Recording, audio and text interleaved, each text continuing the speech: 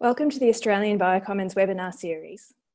We aim to share useful information about the latest digital techniques, data and tools in these sessions. Each month we hear from our local and international peers who will present a bioinformatics topic that we hope will support Australians to deliver their best environmental, agricultural and medical research.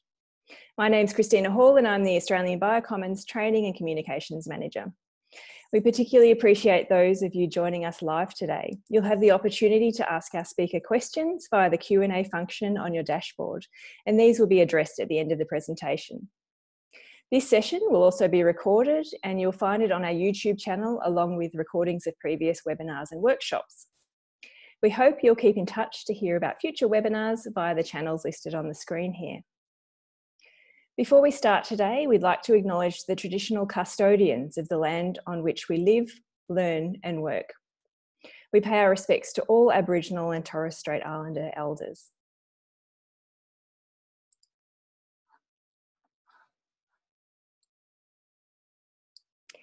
Today, we're thrilled to welcome Dr. Kerstin Howe, who's the Senior Scientific Manager at Genome Reference Informatics at the Wellcome Trust Sanger Institute. Equipped with a PhD in genetics, Kerstin started working at the Sanger Institute in the year 2000. After 2 years working on the reference annotation for human and C. elegans genomes, she formed her own team to analyse and improve genome assemblies. Her team initially focused on zebrafish genome assembly and subsequently expanded in scope to the human, mouse and chicken reference assemblies as a founding member of the Genome Reference Consortium in 2008. Kerstin and her team lead the validation of the assemblies produced by the Vertebrate Genome Sequencing Project and the Darwin Tree of Life Project. Today, Kerstin will challenge us with the question, so you think your genome assembly is good enough? So welcome, Kerstin, and I invite you to start sharing your screen. It's early morning here, but good afternoon to you all, and thanks very much for extending your working day by listening to what I would like to talk about today. If you think that this talk is about the newest assembly algorithm or about the newest sequencing technology that is also promising and will solve all your problems, you might be a bit disappointed because this talk is all about what happens when this is all already applied and you think that you have the final product in your hands. To go a bit back in time and refer to how Christina just introduced what I've been doing over the last 2 decades, this is more or less exactly where we thought we were in the early 2000s when we produced the first zebrafish genome, because we had already gathered experience assembling human and mouse, and it was all easy and straightforward, so the next assembly surely would work in the same way. It didn't. It was far more complicated than we thought, and it actually made it necessary to form a team that was dedicated to improving the assembly that came out of all these technologies and algorithms. And armed with that experience, we joined the Genome Reference Consortium that looked, or then started looking after the human and mouse reference genome, because we found that there was still lots of room for improvement, and someone had to do this, improve those reference assemblies for the scientific community and made sure that they were publicly accessible and maintained. We gathered some more experience by not only looking at the Genome Reference Consortium assemblies, but also at the assemblies of the Vertebrate Genome Project that started a couple of years ago that aims at sequencing all vertebrates in this world, starting with an ordinal representative. So about 260 vertebrate genomes to be produced just now. At the Sanger Institute itself, last year we started the Darwin Tree of Life project that aims at sequencing and assembling all species on the British Isles over the next years. Obviously, those assemblies also needed some tender loving care. And we've also recently been involved in the telomere to telomere project that aimed at and actually achieved, as announced 2 days ago, the first absolutely finished, this time really finished, human chromosome of the genome assembly of a single cell line. We are also involved in the Human Pan-Genome Reference Consortium that has started recently in order to provide the first really pan-species genome graph, making sure that all populations on this earth are reasonably represented in high quality human genomes that can be used by the scientific community and also the medical community for all their analyses. So looking after all these assemblies, we obviously gain some insights. And the most important insight is, as I already said at the start, the perfect data type and the perfect algorithms sadly don't exist yet. There is no single sequencing data type and no single sequencing technology that you can use exclusively and get to a really good assembly. It's just not there.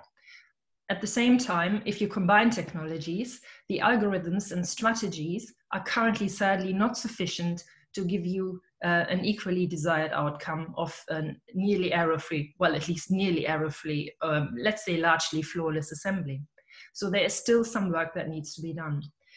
In addition, if you're not working on human assemblies, many algorithms are trained and optimized for the use on human data, so you got a bit of a problem there. And even if everything else is fine, you probably have encountered the problem yourself that when you thought you had it all reined in, weird things tend to happen. So that's where we come in. We do assembly curation. And in a nutshell, we receive assemblies from our assembly team that has applied all automated methods that they are under the sun, that we've approved and that we've agreed on. They give us the finalized assembly, and we then throw it into our pipelines. The first thing we do is we remove artifacts like vector and adapter contamination, trailing ends, extended gaps, etc. We are also screening and removing contamination. At the same time, we are identifying and setting apart organelle genomes because they should not be part of the primary assembly. We are also looking for sequences that come from possible cobions that were present in the sample when sequenced. We then go into the meaty bit of the assembly curation, which is trying to reconcile the produced assembly with all the available raw sequencing and mapping data that we have. And whilst doing so, we are assuring that all this data really maps where it should, because if it doesn't, there's something wrong with your assembly. So we are assuring that this is the case, and we are assuring that all the structure that the assembly has is actually compliant with all this data. And if it isn't, we change the assembly, and we do that manually. Whilst doing so, we are identifying and naming chromosomes. And of course, all this leads to, in a close feedback loop, to us providing information on our findings and thereby improving the assembly strategy and also the assembly software, because we are working closely together with people who develop all of this. So what I would like to talk about today is how we do this, and I hope I can convince you that it's worthwhile doing.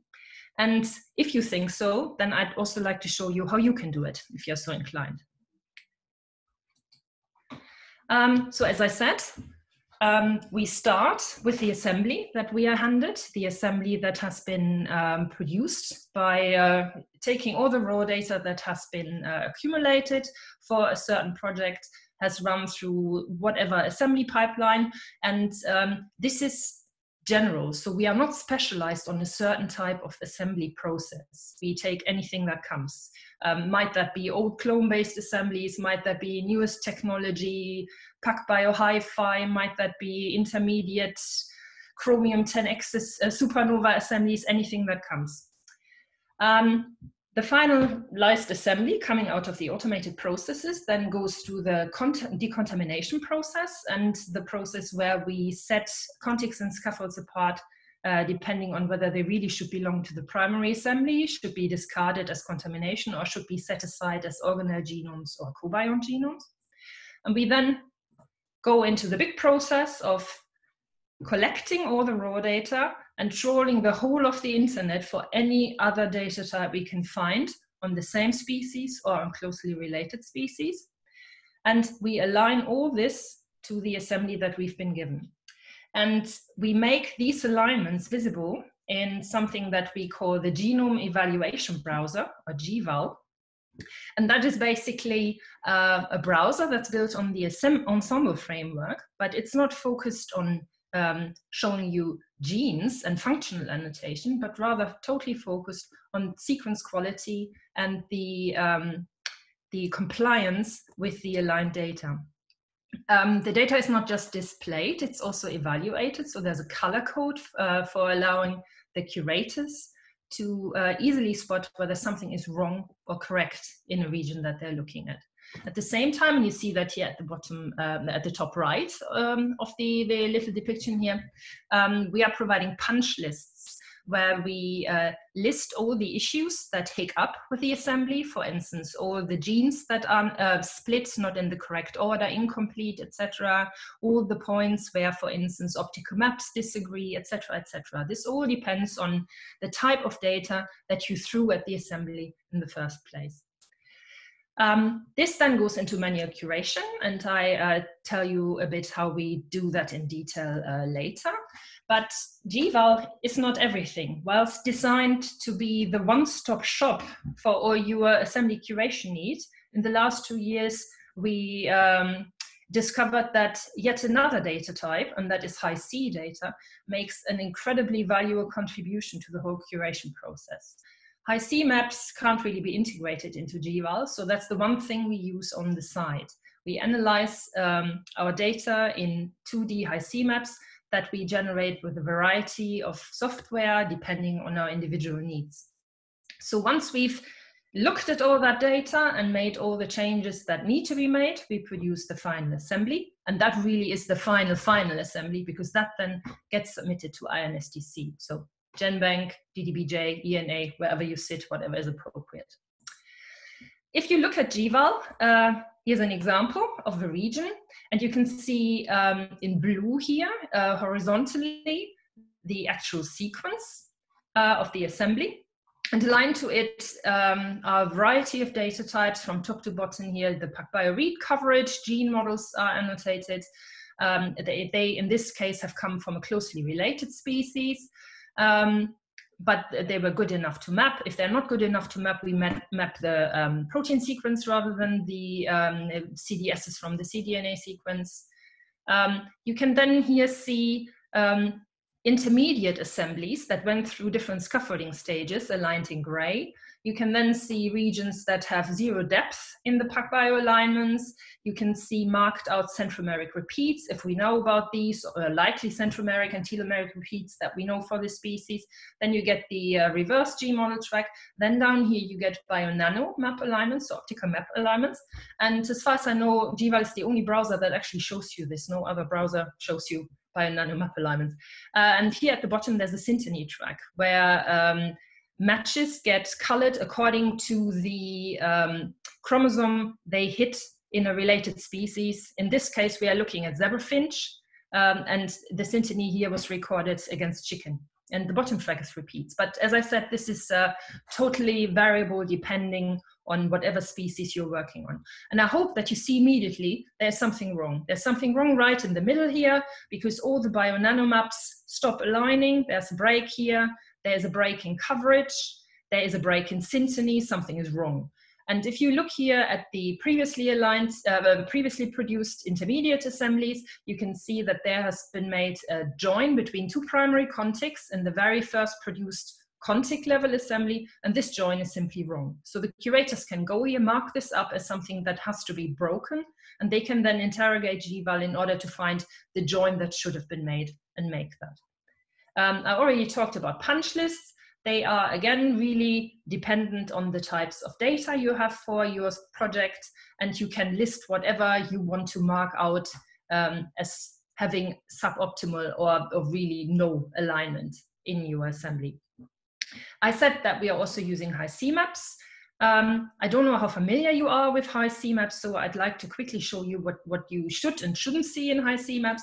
So the ideal picture is here on the right. You have signals that depict where a connection has been found because we are between 2 sequences in the genome. And the gray lines here are the scaffold boundaries. And ideally, every scaffold should represent a chromosome. So you will find signals from places inside this chromosome to other places inside this chromosome, but not outside. So there should be nothing off diagonal, because Otherwise, it would be in the same sequence, and it's not because it's a different chromosome. At the same time, you should have a nice diagonal through the respective chromosome with sort of slightly declining shading towards the top right and bottom left. That indicates that the sequence inside the chromosome is correctly assembled. If you look at the left here, this is what we often find with our assemblies, where you get lots of off-diagonal signals that indicate that joins that should have been made between scaffolds simply haven't been made. But it's not restricted to the interscaffold issues. You can also look at intra-scaffold inconsistencies as depicted here on the bottom left. Here you can clearly see that something is not quite right, and the letters here and directions or orientations on the right show you that the A, B, and C components that should clearly be cut apart in this scaffold can be rearranged to form the picture that you would like to see. Whilst this is visually attractive and easy to resolve, I have to really loudly shout out a warning. Please do not trust a single data type. Always consult as many as possible, because a single data type can really lead you astray into believing you've solved something when you haven't. With that in mind, let me introduce you to some common assembly issues that we find. The first one, and the one that's really easiest to spot but often forgotten, is what I've listed here second, and that's the trailing ends. Many assemblies get produced that still have trailing ends. If you submit to GenBank, that is not really a problem. They'll tell you and send your assembly back and say, here, cut that off. The other INSDC archives sadly don't. I have to admit, I'm not entirely sure about DDBJ. ENA certainly does not complain about this. So you really do not want to submit an assembly that starts and ends in ends unnecessarily. What you also don't want to submit necessarily is a sequence that is basically just gap, as in this example.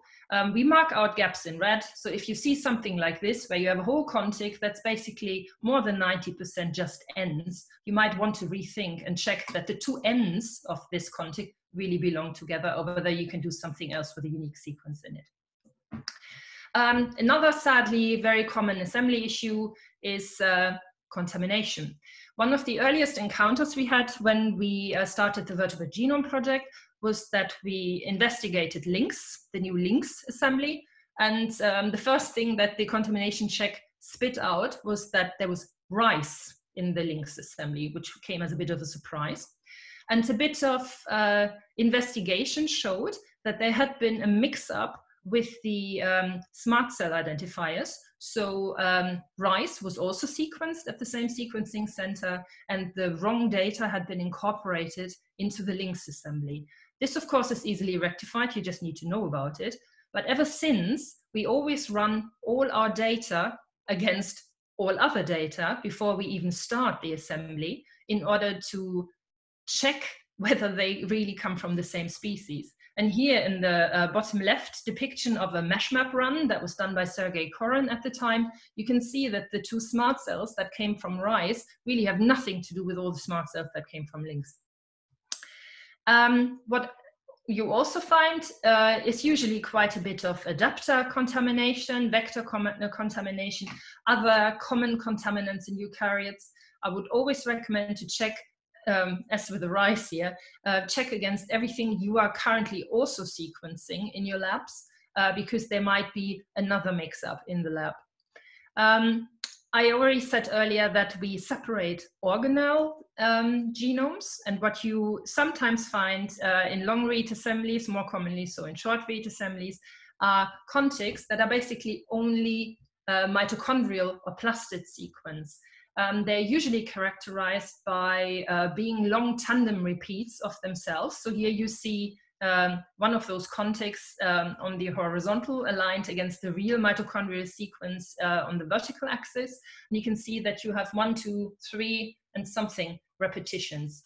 What you also have here is a bit of unique sequence that does not align to the mitochondrial sequence. And it's very important to check with those contigs whether you are looking at a full organelle genome that should be set aside, or whether you are looking at a so-called new mite or NUPID pronunciation is still to be decided, I believe, that is a valid sequence within your genome because the organelle sequence has been integrated.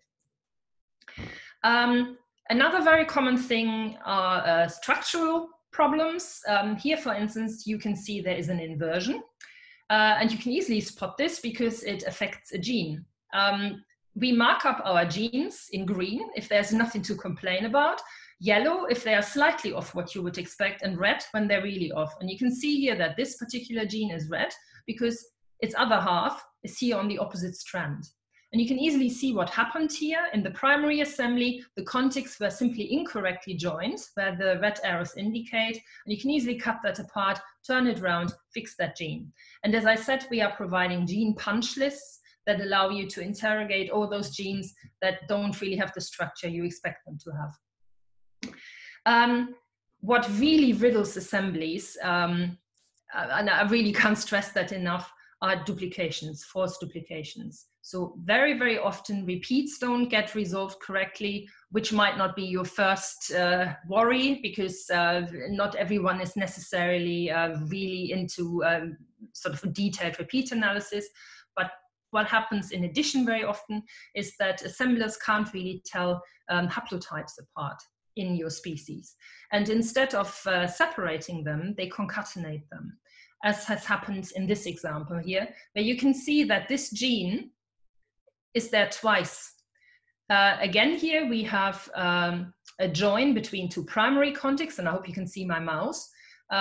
We have an area where the bio-nanomaps mappings are off, as you can see here in red. And you can see at the bottom that the whole area is in there twice. So you just need to cut it out and then everything falls into place and it's fine. And lastly, the really meaty bit is all those misjoins and all those missed joins that have not been made by your scaffolders that need to be resolved. So here's an example of a zebrafinch assembly where you can see quite a lot of issues that we encounter. You can see that joins have been missed, as in, for instance, this scaffold with its off-diagonal signal really obviously belongs to both these and these scaffolds, so you can join all three of them. You can also see that things have been joined that shouldn't have been joined, like for instance in this scaffold that should be cut into 2, this scaffold should have been cut into 3, this and even more different ones.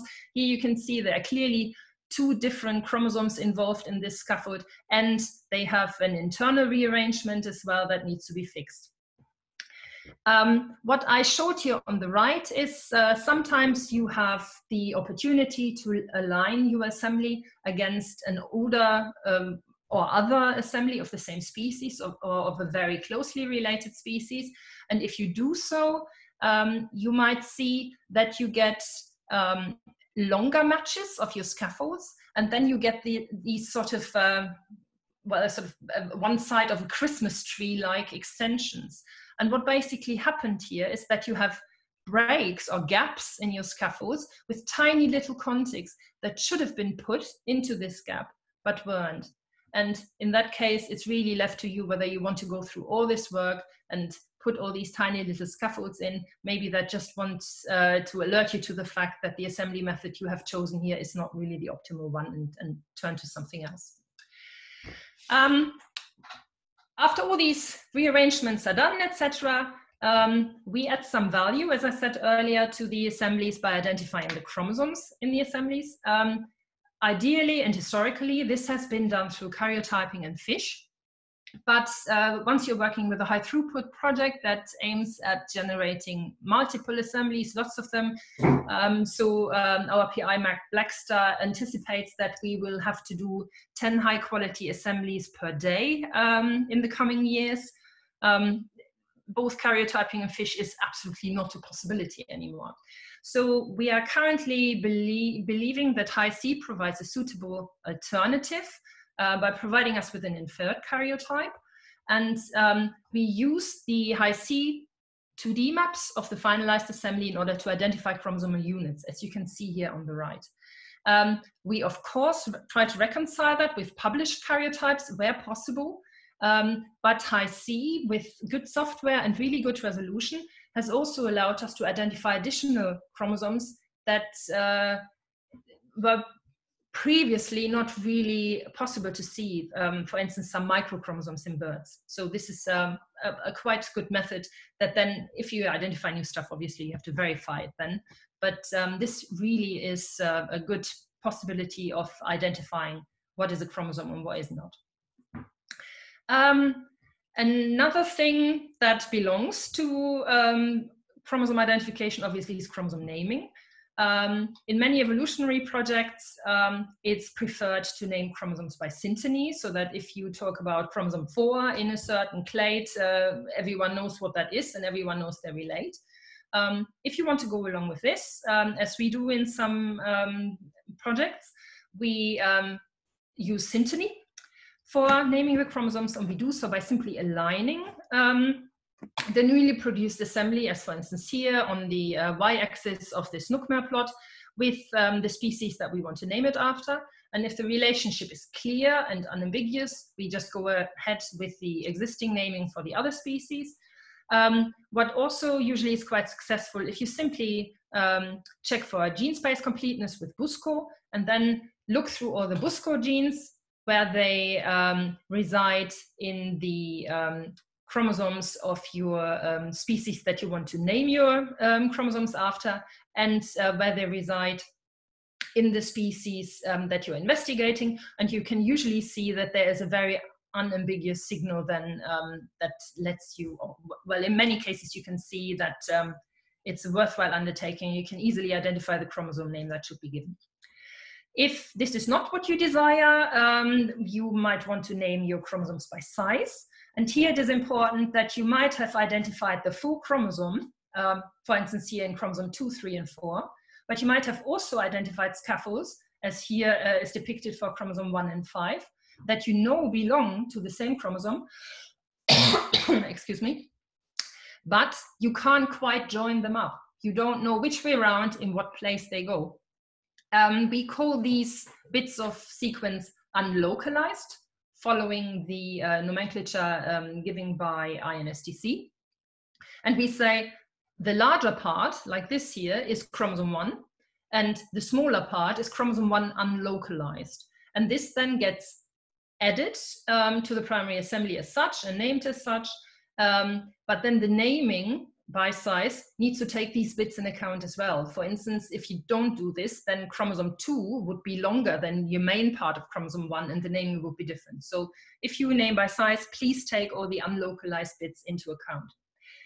Ultimately, I don't believe it matters too much what you name your chromosomes, as long as you keep the naming consistent. What you absolutely never should do is changing names, obviously, if you release a newer, updated version of your assembly. So as long as you keep everything consistent, go ahead and do whatever fits your project. Another bit of added value is that this whole chromosome investigation allows us, at least in many vertebrates, to identify the sex chromosomes.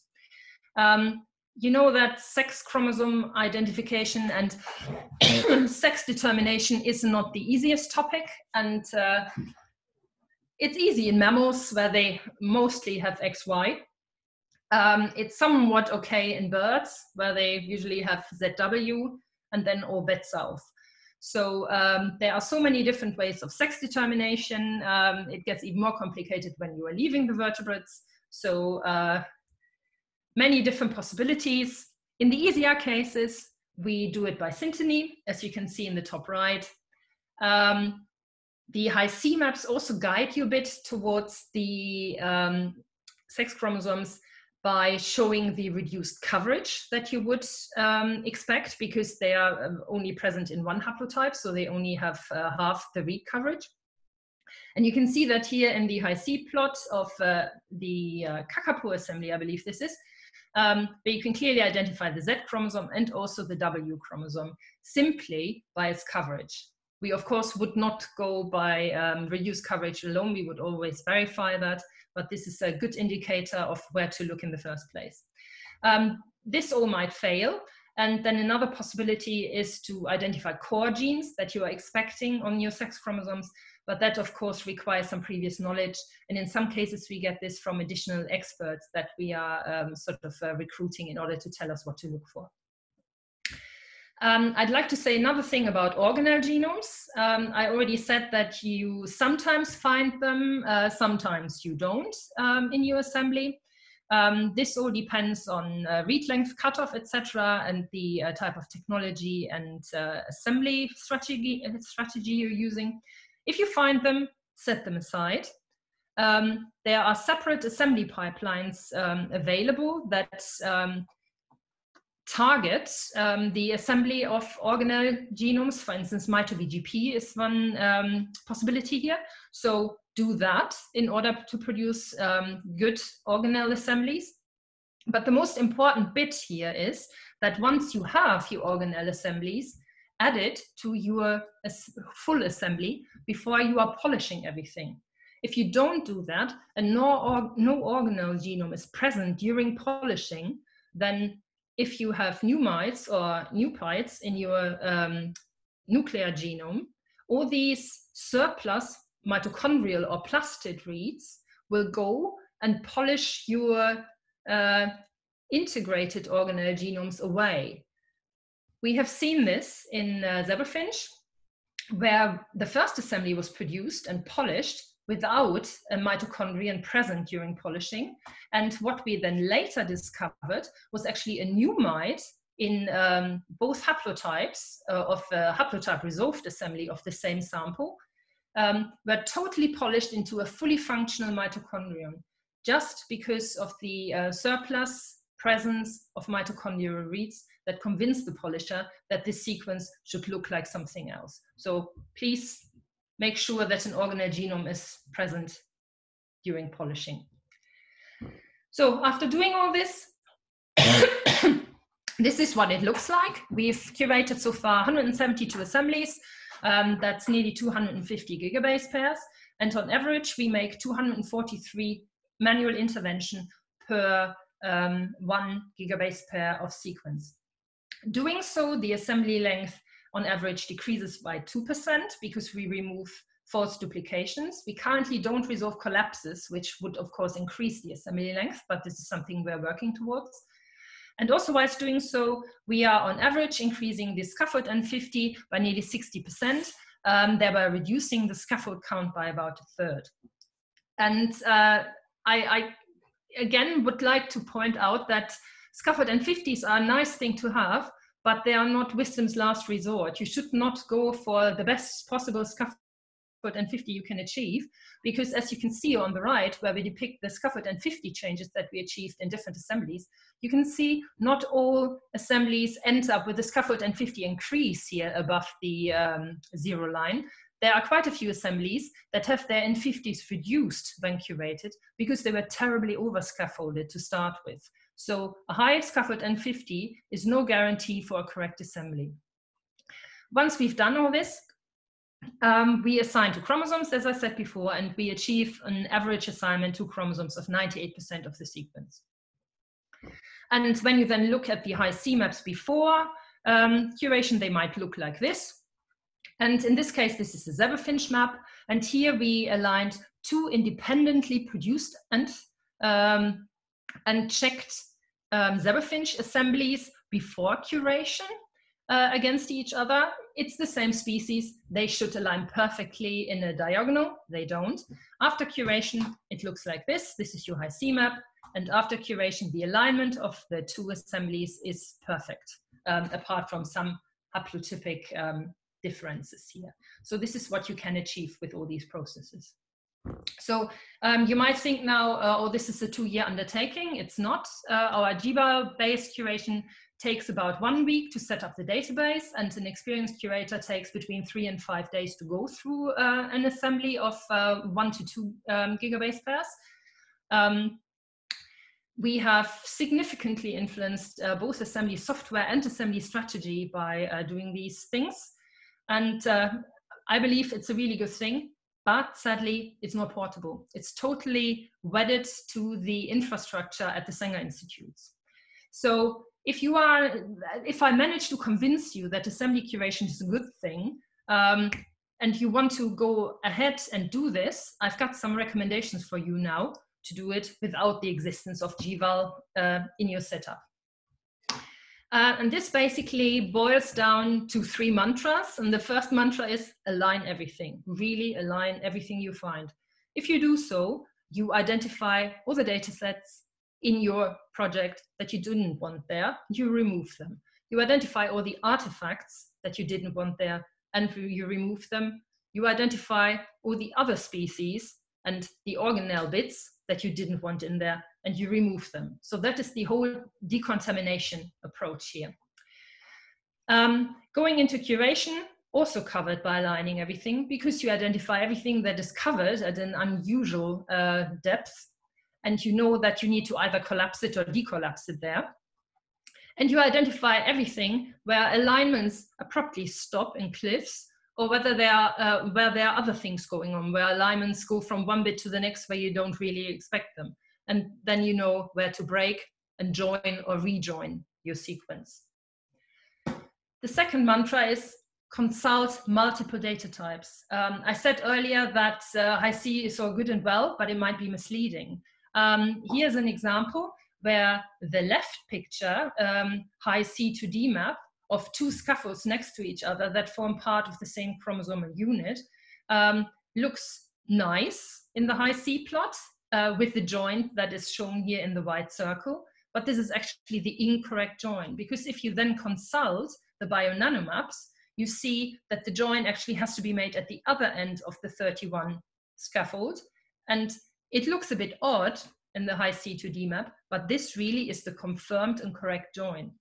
The reason for this is that Hi-C maps can often show what we call checkerboarding, which you can clearly see here.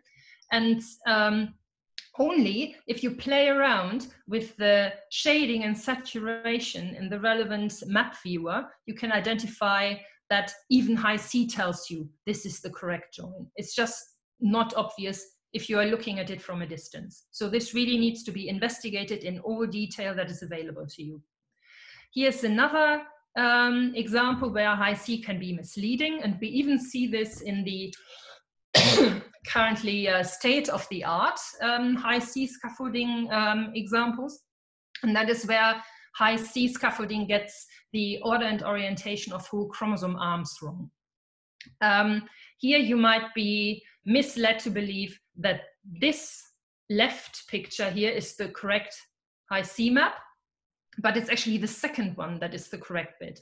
And in many species, you can see that the GC content increases towards the end of the chromosomes. Not everywhere, but in some species you can see this, and this would give you an additional indicator that this is the correct orientation. The same for the 2 Hi-C plots on the right.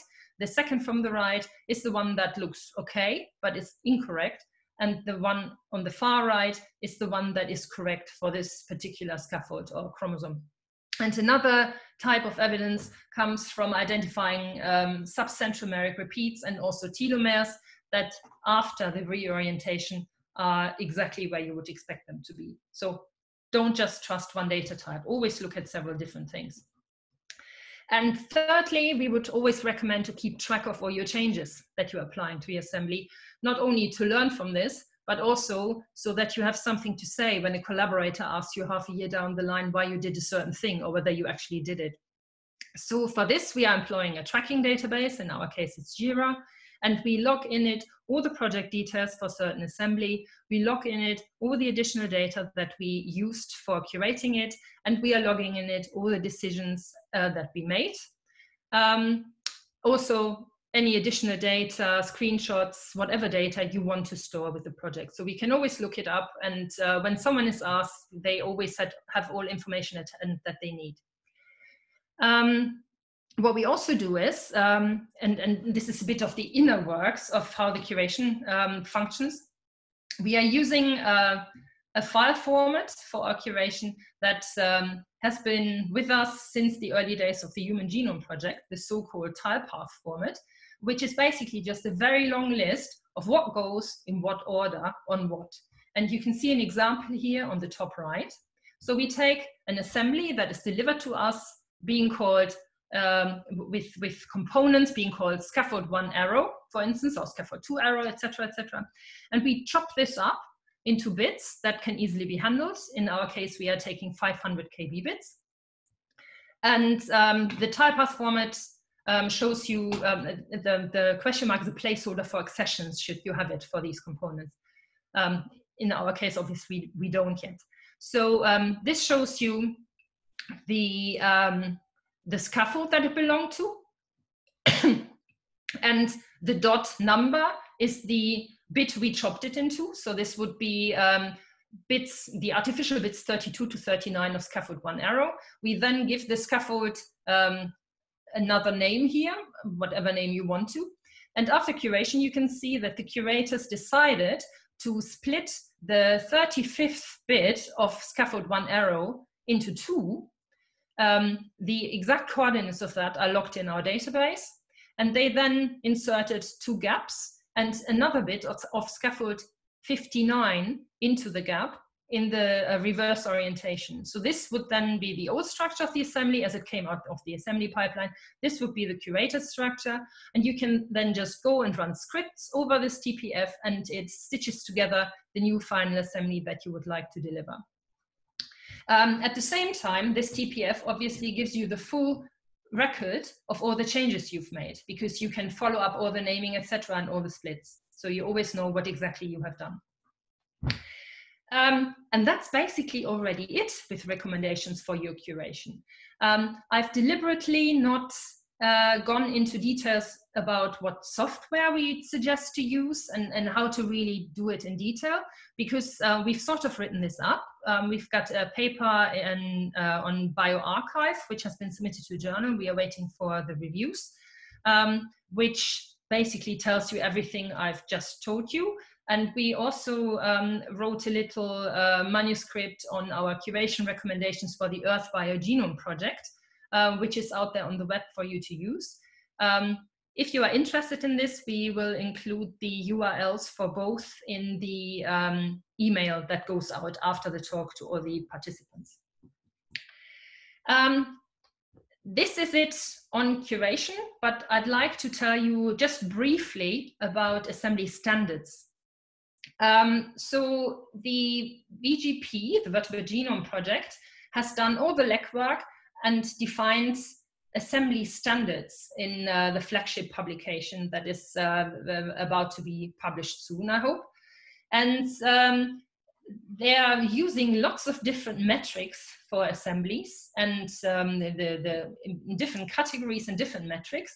And they define what a draft, medium, high, and ultimately finished genome should look like according to those metrics. If you start here on the left, you have the recently released telomere to telomere assembly, which is at the highest level here and basically has everything flawless apart from remaining 5 gaps or something in really tricky regions. Then you have really high standards here. That is something that the Human Pangenome Reference Consortium aims at.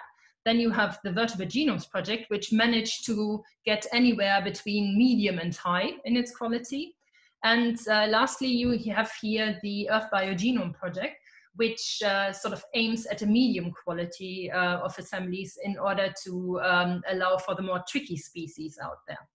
So the recommendations for assembly measurements are that assemblies should have a QV of at least 40, and the context should have an N50 of at least 1 megabase. This obviously has to be adjusted for smaller species where 1 megabase might exceed chromosome length. The EBP also recommends to produce assemblies that have at least 90% of the sequence assigned to chromosomes, less than 5% false duplications, more than 90% k-mer completeness, more than 90% gene completeness, and that would be the Busco single copy, not the Busco single duplicated and fragmented. And also the EBP expects that more than 90% of the transcript from the same organism are mappable to the assembly that you've produced.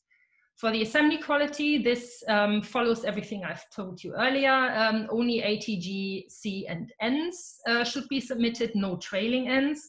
Decontamination and haplotype separation should have happened. And then basically all the structural issues should have been resolved. identification of sex chromosomes where possible, and of course reconciliation of the known karyotype where it exists and where this is possible. The EBP also recommends that you submit your assemblies in a certain structure. So starting here at the bottom left, your assembly would belong to a data bio project for your primary assembly, and your alternate assembly for the other haplotype. And the assembly for all cobiomes you might find in the same sample should have their individual data bio projects. Another data bio project should exist for all the raw data that you use to generate these assemblies. These all then can be collected and displayed in a so-called umbrella bio project for your overall assembly project. And this can be attached to whatever larger umbrella project you are running your project under. And at the same time, this also allows to order your project and attach it to the existing Earth Biogenome Project bio project. So that if someone looks up all the EBP assemblies, they can easily find yours as well. On top of that, and this is my last slide, the EBP recommends naming your assemblies and samples in a certain fashion that has been pioneered by the Vertebrate Genome Project and is currently provided as a suggestion of naming in a list from the Darwin Tree of Life project. So we recommend that you give all your samples a unique name, and this name should consist of a prefix that starts with 2 lowercase letters for the wider clade, the first one, the second letter for the sort of lower clade, so that these 2 letters give you an indication of what kind of organism you are looking at. For instance, an IL would stand for insects, Lepidoptera. I think XG stands for a certain class of slugs, etc., etc. So this is all defined, and you can look it up. Then this is followed by 3 letters for the genus and 4 letters for the species, and then a number for the individual that you've sampled, so that you can tell different specimens apart. For assemblies, we add another dot number for the version of the assembly that you've submitted. So here on the right, for instance, this is Alcis repandata, and the sample here is called IL-alc-repa1, because that is the first Alcis repandata we've sequenced. And the assembly would be called il-alc-repa1.1 and following for future updates. This facilitates recognition and communication, because it's so much easier to talk about il-alc-repa than to talk about Alcis repandata or that butterfly that you worked with last week. It also supports taxonomy context, because of the first 2 letters, you know roughly what you're talking about. For instance, that is not a plant. You can look all this up at the URL I've listed below here. We can also include that in the email if you're interested in this. And that's the end of my talk. And I just would like to acknowledge all the people who do all the work. That is the Genome Reference Informatics team at the Sanger Institute. And here you see all the people that do all the decontamination and assembly processing, the gEVAL production and data analysis, and also the hands-on manual curation. And thank you very much for listening.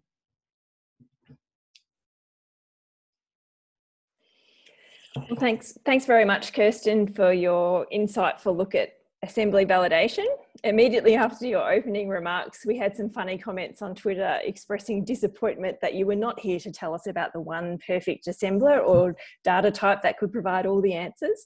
But in all seriousness, we really appreciate your words of caution and wisdom. So now's the time for you in the audience to send through your questions. Please type anything you'd like Kerstin to address into the Q&A box now. There's already some questions there that we can start with. Kerstin, I hope you can see the Q&A box. Yes, I can. I actually scrolled to the bottom, which is not the right order in time, but maybe I just start there. So Kinsa Asif asks, how do we remove duplicated assembly, which software or manually? You can do both. What we use is something called Purge Dupes, written by Dangfang Guan, that looks at sequences that are very similar to each other and also have reduced coverage, as you would expect for duplications. and it then removes this automatically. So that really would be my first choice. If you then go to detailed manual curation, you will identify further false duplications that might have been missed by the software, but purge dupes is a very good start.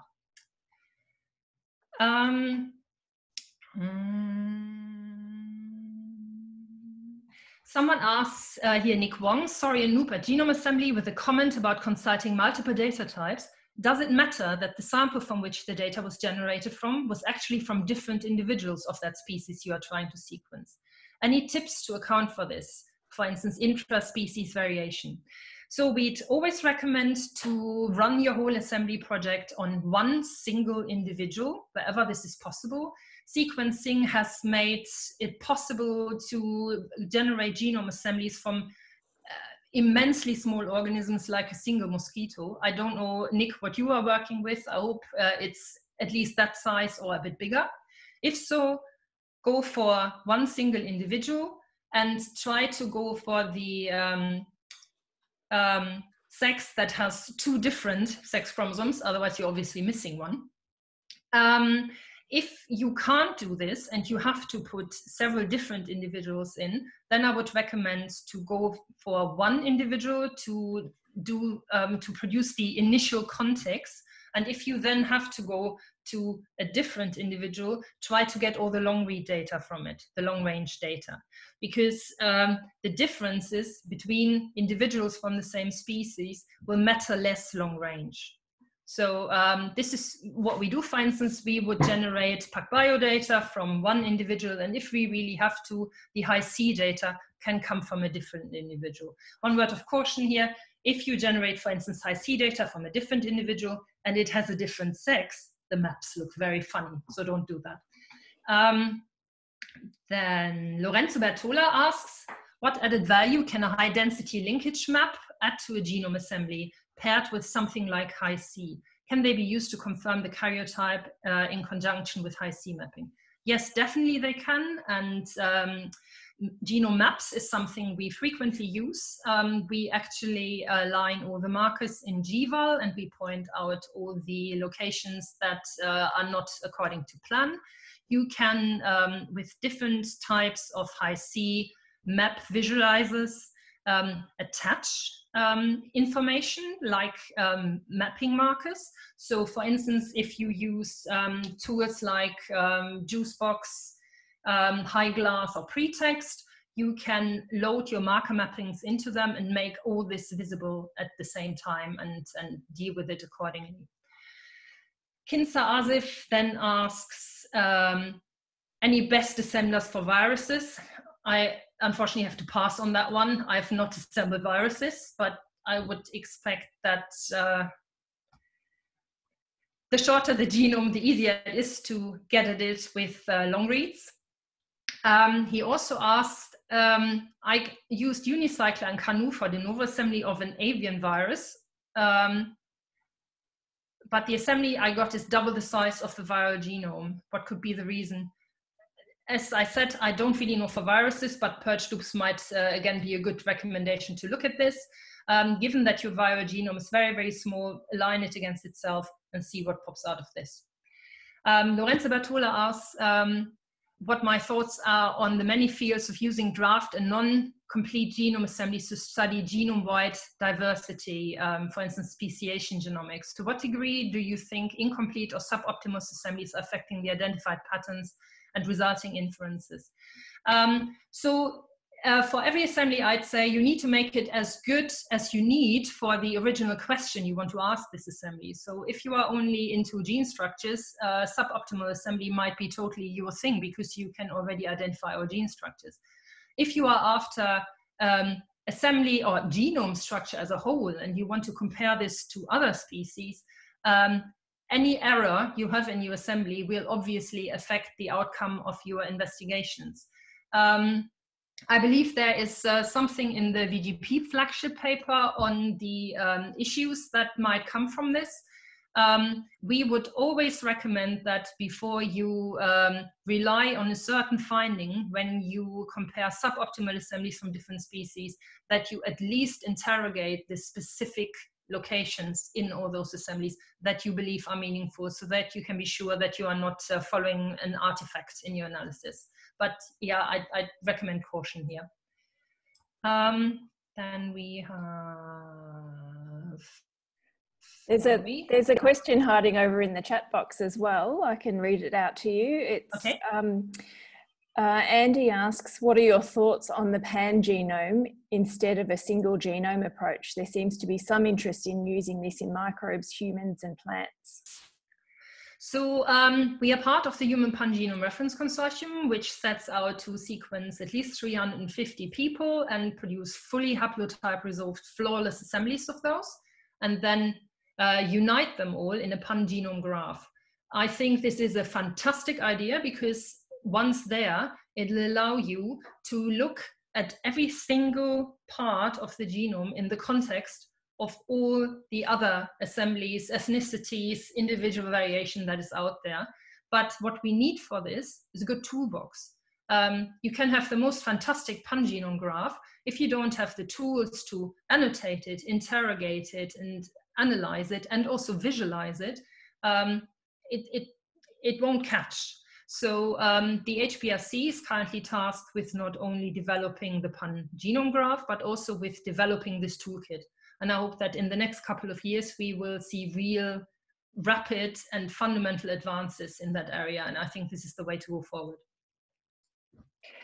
We're coming up to the hour now, so I'm afraid that's all we have time for today.